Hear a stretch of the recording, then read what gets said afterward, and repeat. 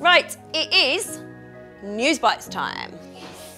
Hello, I'm Lois. Welcome to Espresso News Bites. Coming up this week. I really enjoy News Bites because it helps you learn about what's going on around the world. We learn about lots of things, meaning like animals, world records, pollution, how to stop pollution. Things that affect the world, such as typhoons and even the flood that came into Venice. News is used right across the school. So some teachers use the daily news. Let's have a look at what's going on.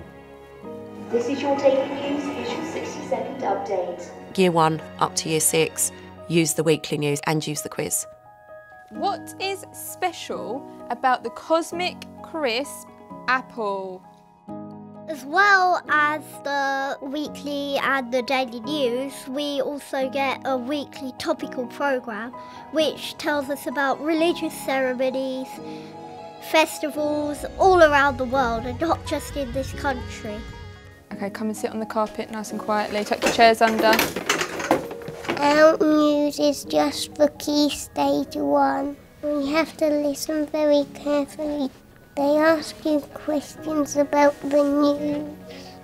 What happened in the Australian bushfires that is also something that had to happen during the Great Fire of London? I don't think I would know where to start with teaching children the news if we didn't have something like News Bites to use. It can be really hard to decide what children should be exposed to and what they shouldn't be. So having the News Bites there is really handy because we know that what we're showing them is right for their age group. They had to be evacuated. And what does evacuated mean? Every day we have a news programme which is made just for us in Key Stage 2. A lot of things do come up from the news. The other week we looked at the Berlin Wall and what that was and what that meant for the people living on either side of it, and it's for me then to talk to the children about what those stories meant and the context of it and why it's important today. I think it's better if you watch Espresso News Bites because it mentions negatives, but it speaks in a way that doesn't really scare you as much.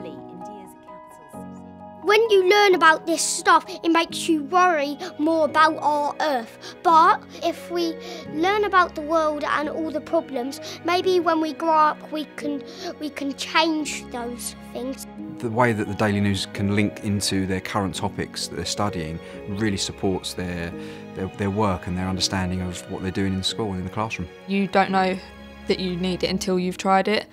It wasn't something that we always did. In my last school, and then when I moved to this school we do it all the time, and the children here are so much more open to discussion. They can talk to you about things that are going on in the world.